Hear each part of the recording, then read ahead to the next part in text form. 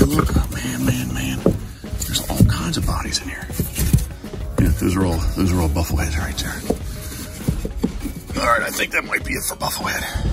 I do have to come up with a nice head pattern.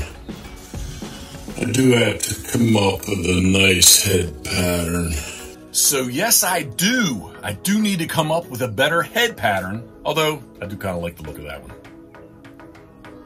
Come on up in here, love. But this one, not so much. This one, yes, but here is what I found. So it looks like all these were cut out in 2012, the summer of 2012. And while digging, check this out. So I found all these heads, and again, I guess in 2012, I had a plan. I just didn't execute, I guess. Seems to be, that's the drake, because they seem to be all the same.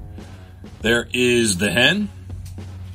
Although I do have to say, I think there is a little bit of a different, there's a different drake. A little bit of a different drake there. But the profile looks pretty cool, I think. What do you think? Profile looks pretty cool. A lot of these I did in 4-inch, so I'm gonna cut that in half, so I'll get 2 heads out of that. I think they will be looking sharp, and there is, evidently. When I found that, I thought it was odd that I only had 1 cut. But, like I said, there is a box full. So once again, as I said before, as Karen would remind me, I do not need to cut out anything new. Ooh, that's a nasty looking head. I don't know what I was thinking there.